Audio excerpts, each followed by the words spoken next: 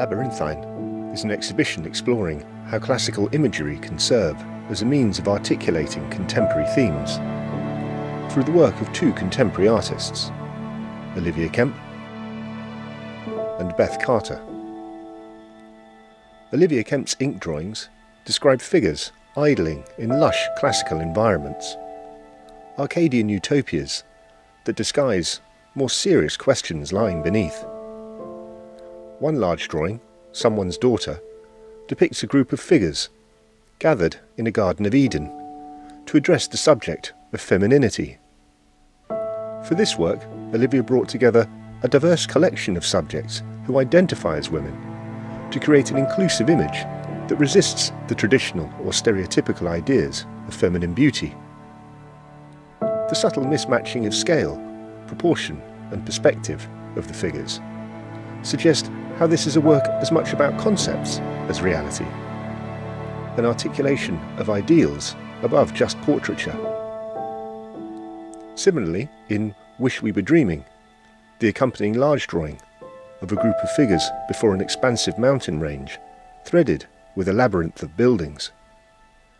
What seems at first a bucolic picnic before an expansive vista becomes more disjointed on closer inspection.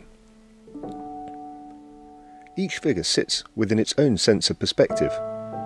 They appear together, but each inhabits an unrelated conceptual space.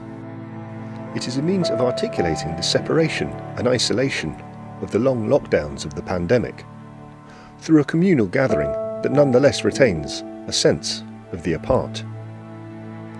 Olivia's accompanying portraits further this theme of emotional attachment and physical separation. There is a self-portrait with a toy train, one of Olivia's husband, one of her sister, and one of her father, Doug Kemp, who she lost suddenly in 2021. All are articulated in profusely detailed context, bursting with beauty, like an overflow of your optimism to counterbalance the challenges beneath.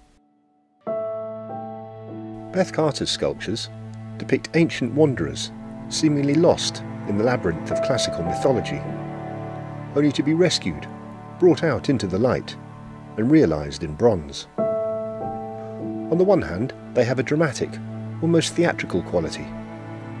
A group of figures bunches together as if on stage, treading fearful into the tragedy to come.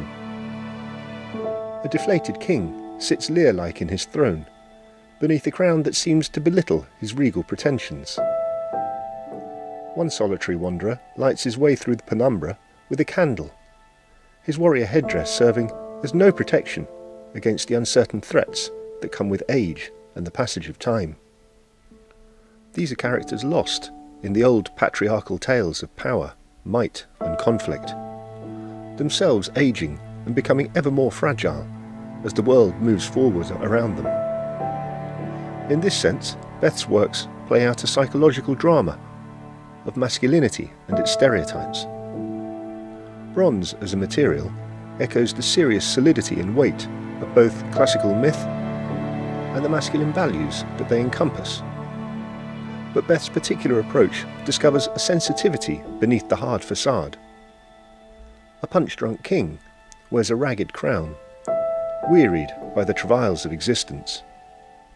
A minotaur, the archetypical embodiment of raw power in the body of a man, sits dejected on his haunches, as if questioning the infinitude of his lot. These are characters condemned forever to search in the darkness, in the hope of finding their way, Odysseus-like, to something resembling home. They describe a sensitivity, a fragility even, to traditional tropes of masculine strength and power.